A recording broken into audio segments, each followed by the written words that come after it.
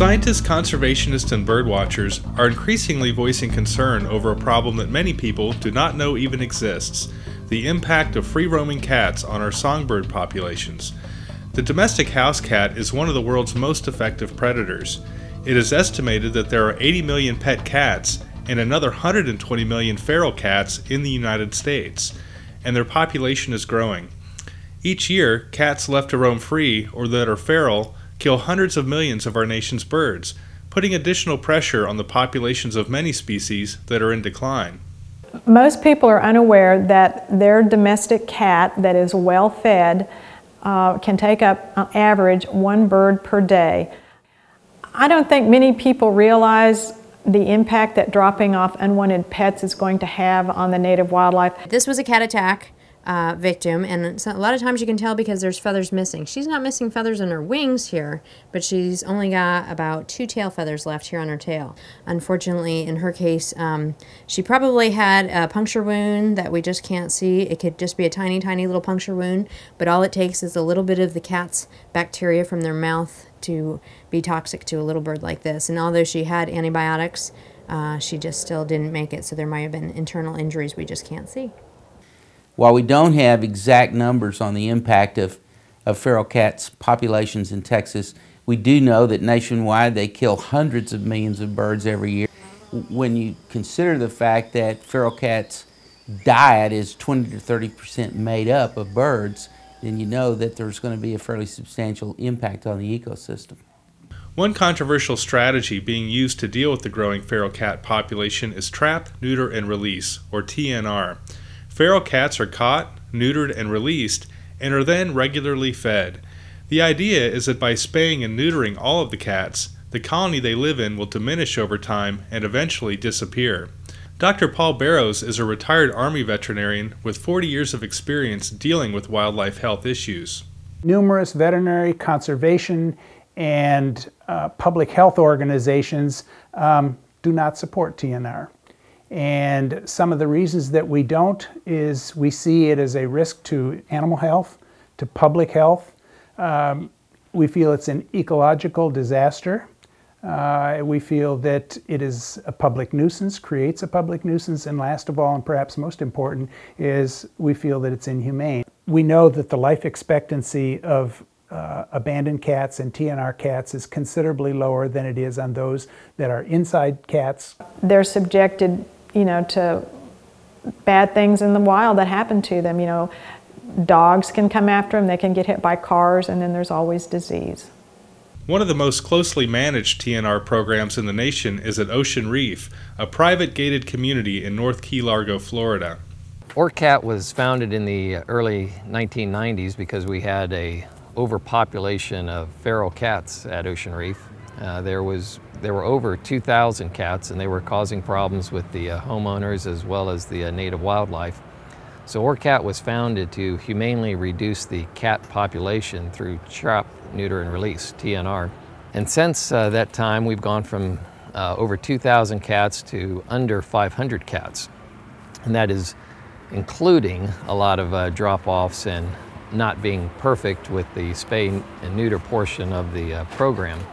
We have a staff that goes out to feeding stations where we have the managed care of the cats. The goal, of course, is to have a non-breeding population of cats. The TNR program at Ocean Reef, though perhaps the best in the nation, is still proving ineffective at eliminating the problem. 15 years after it began, and despite having a full-time staff and a part-time veterinarian, 500 feral cats continue to roam the community. More typical is the situation at A.D. Barnes Park in Miami, where a managed TNR cat colony has actually grown over time. They had hoped that the catch, neuter, and release program would decrease the population, and exactly the reverse has happened. What we're finding is that a lot of people, when they see cats here, cat owners that don't want their cats anymore, they use that as an excuse to leave their cat here as well, and that's caused the cat population to increase exponentially to where there's now probably somewhere close to 100 cats just in this small 60-odd acre park.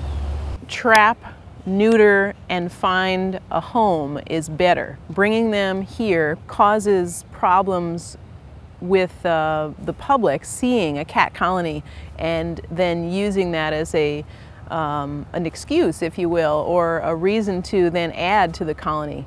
And so I think trap, neuter, and return actually perpetuates this problem. I am familiar with trap, neuter, and return programs. I've actually taken part in trap, neuter, and return programs. I have never seen one that has been successful in removing all or most of the cats from any area. The limited experience I have had with spay and return areas, they have not been successful because they're generally not able to catch all the cats. They don't go and catch them every week. Trap, neuter, and release has very little to offer in the way of demonstrating elimination of cat colonies through that technique.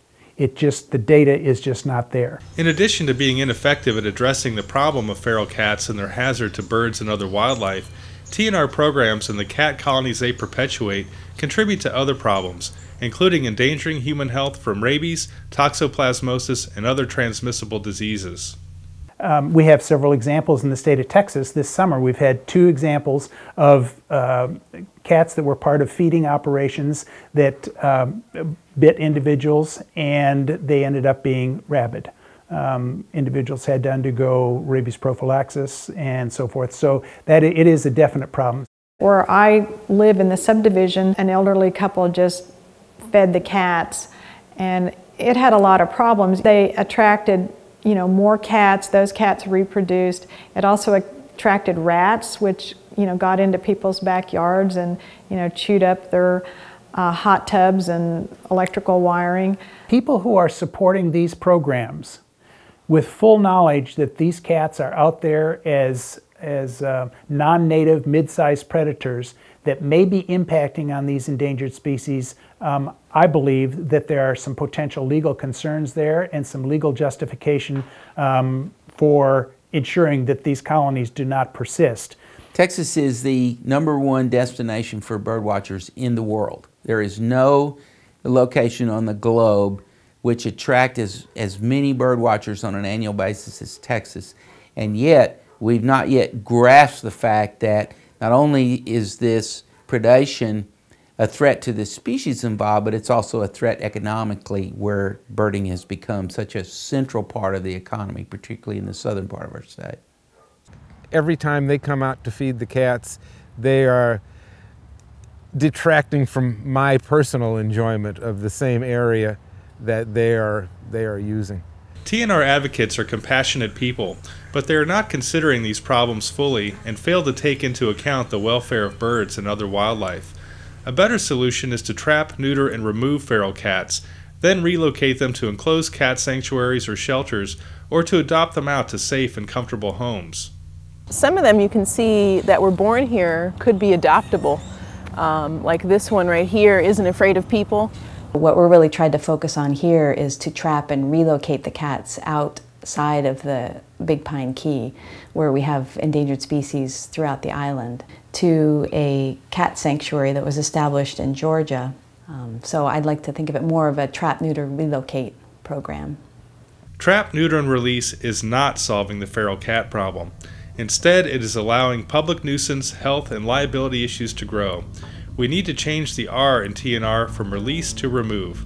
To find out more, please see American Bird Conservancy's website at www.abcbirds.org.